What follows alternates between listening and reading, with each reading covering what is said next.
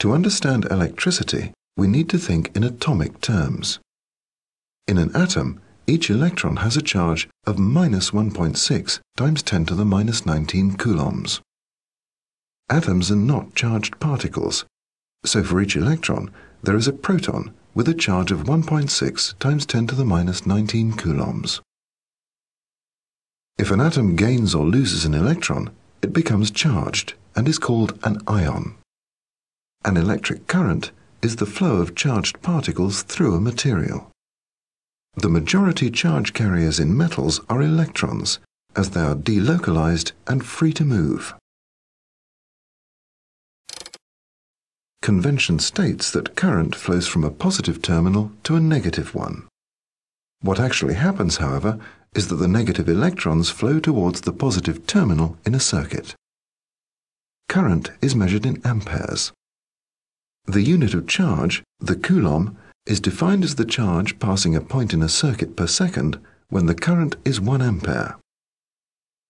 Current can therefore be said to be the rate of flow of charge.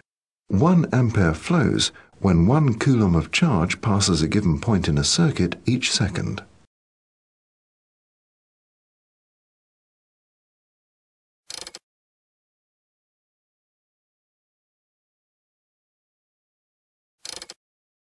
Electrical circuits are used to transfer energy from one place to another. EMF stands for electromotive force, but it is not a force. It is a ratio of energy to charge measured in volts. The potential difference, or PD, across the terminals of a power supply when no current is flowing is known as the EMF, and it tells us the total energy per coulomb of charge that the power supply delivers to a circuit.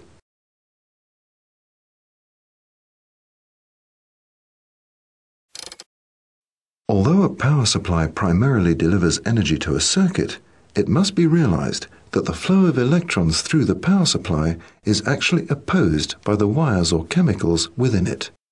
The resistance inside a source of EMF is called internal resistance. For an efficient energy transfer from a source of EMF to an external resistor, the internal resistance should be small in comparison to the external resistance. The EMF of a power supply equals the potential difference of the circuit. Not all of the energy taken from the supply is delivered to the external circuit. Some is used to overcome the internal resistance of the supply. This energy is represented by what are known as lost volts, and the effect is shown in this hill diagram, where R is the internal resistance. Potential difference, or PD, is a complementary concept to EMF. We can define potential difference as the work done in moving unit charge between 2 points in a circuit. It is a measure of the energy transferred during charge movement.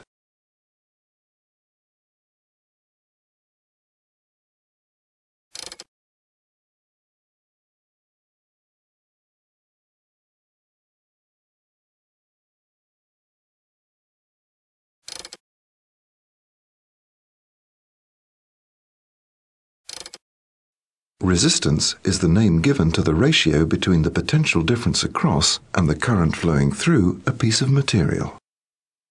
Resistance is measured in ohms. A material has a resistance of 1 ohm if there is a current of 1 amp flowing through it when the potential difference across it is 1 volt.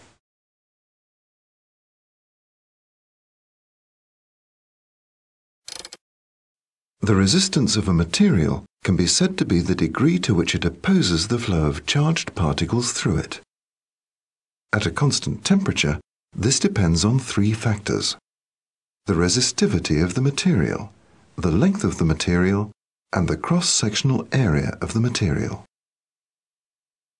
Ohm discovered that the resistance of a piece of material is proportional to its length and inversely proportional to its cross-sectional area.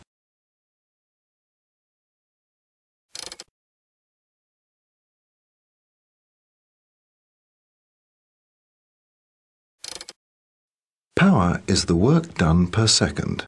It is measured in watts. Electrical power is the energy liberated in a device each second. The power dissipated as a current flows through a wire can therefore be stated as P equals I squared R.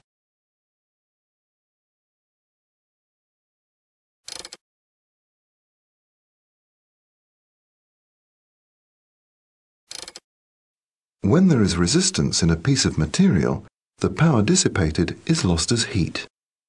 In a metal, resistance and temperature both increase as current is increased. This is because the more electrons there are flowing through a material, the more chance there is that one of the electrons will collide with an atom in the material and surrender its energy. This energy causes the atoms in the material to vibrate, further increasing the chance of collision and opposing the flow of current. The resistance therefore increases with temperature.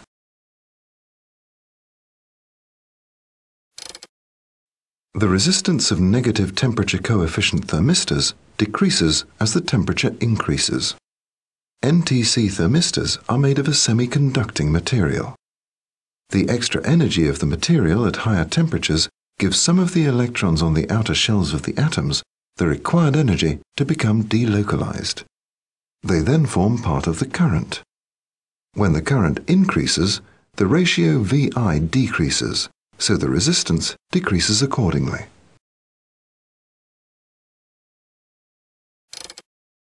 Ohm's law states that the current through a conductor is proportional to the potential difference across it, providing its temperature remains constant. Ohmic conductors obey this law, and their resistance does not vary with current at a constant temperature. Metals are ohmic conductors. The resistance of non-ohmic conductors varies with current, so they do not obey Ohm's law. IV graphs for non-ohmic conductors may be curves or may not pass through the origin. NTC thermistors and semiconductors are examples of non-ohmic conductors.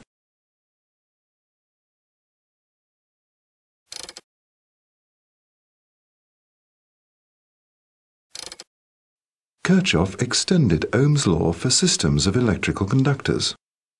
Kirchhoff's first law states that the algebraic sum of the currents at a junction is zero. This tells us that charge is neither created or destroyed. There is conservation of charge in a closed circuit.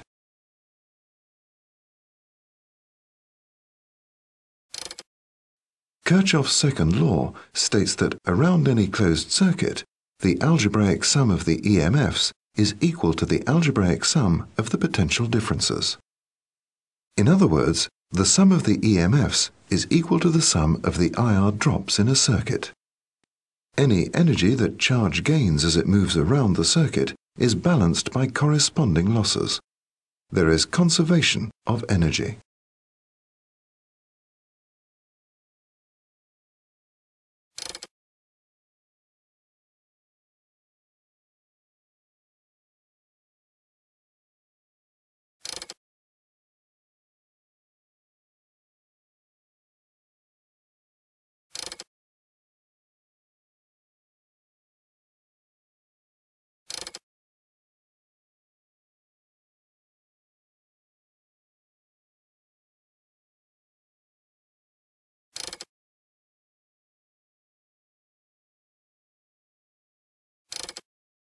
The relationship between currents, potential differences, and resistances varies, depending upon whether the circuit has resistors in series or parallel.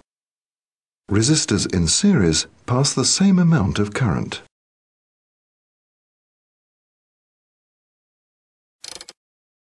Resistors in parallel have the same potential difference because each coulomb of charge flowing through delivers the same amount of energy regardless of its route.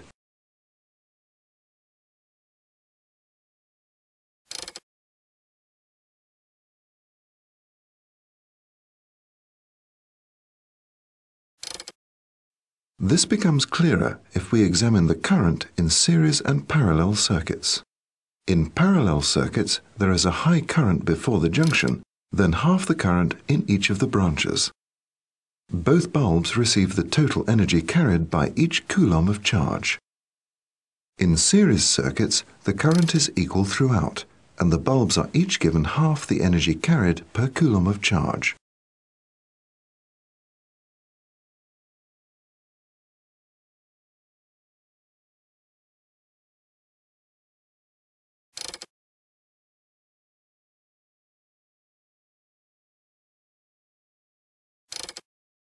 Potential dividers can be used to vary the output PD of a circuit. They can be used to produce a small PD from a larger one. The larger voltage, V, is connected across two resistors in series. Kirchhoff's second law states that the sum of the EMFs is equal to the sum of the IR drops in a closed circuit. The potential difference across the two resistors therefore equals V. V out is the PD across R2. If R1 is smaller than R2, it has a smaller share of the input EMF.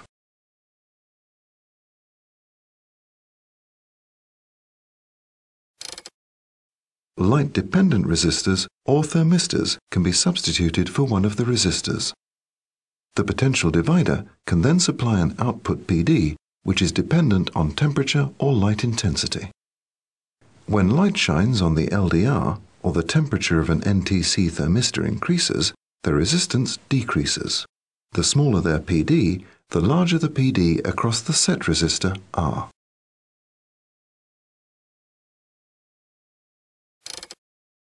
Potential dividers can also be set up using wire of uniform resistance and a sliding contact. This provides a continuously variable PD and is known as a potentiometer. Potentiometers are often connected to the knobs of television and radio sets, enabling you to vary the picture intensity or volume. Potential dividers incorporating NTC thermistors are used in fire alarms and are also useful for maintaining constant temperatures when connected to heaters. They are used in tropical fish tanks and incubators.